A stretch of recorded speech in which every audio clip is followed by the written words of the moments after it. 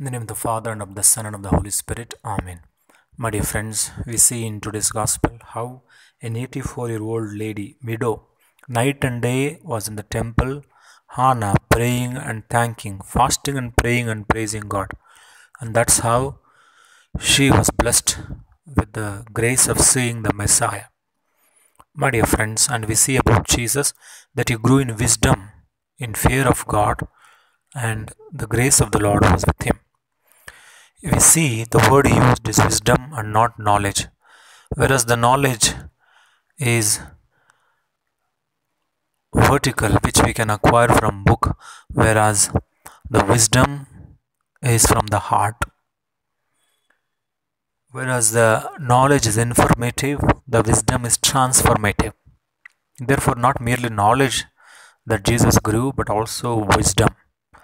Archbishop Fulton J. Sheen, Venerable Archbishop Fulton J. Sheen, writing about today's education system, writes that today's education system, instead of making stupid devils, is making cleverer devils. Because unless our education systems forms men and women for others who can care for others selflessly, then there is no point in amassing knowledge which will teach us how to amass wealth. My dear friends, in today's first reading, St. John told us how the children should increase in divine wisdom and knowledge. Everything there is in the world, disordered bodily desires, disordered desires of the eyes, pride in possession, is not from the Father but is from the world. And the world, with all its disordered desires, is passing away. But whoever does the will of God remains forever. Therefore, for those who do not possess the Spirit of God, everything is okay. With today, the media and technology, everything is available in our fingertips. All that the child need not require to know about is also available.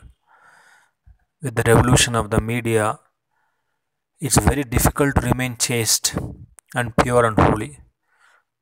Therefore, but we who possess the Spirit of God, we are called to live, offer our very selves as a fitting sacrifice to the Lord.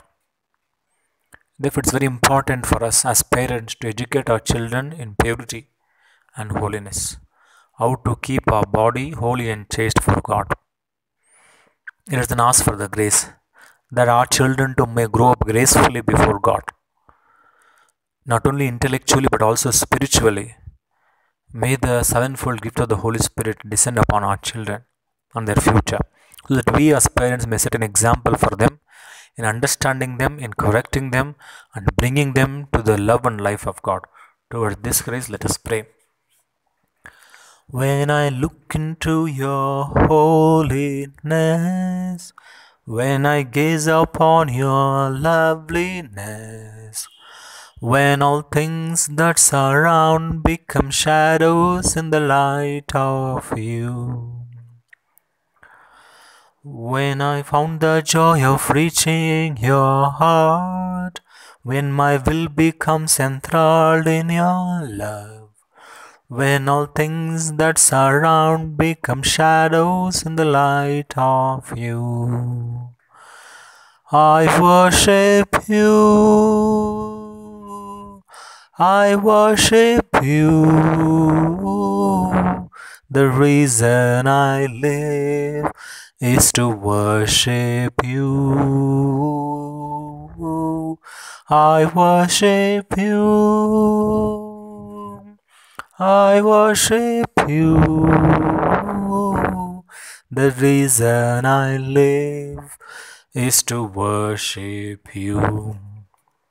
Jesus, we thank you for the presence of the Spirit in us, in our conscience, who calls us always to do good and to shun evil.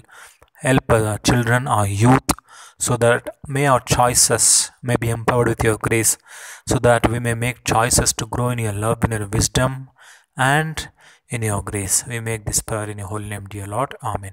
My dear friends, may Almighty God bless you, the Father, the Son, and the Holy Spirit. Amen.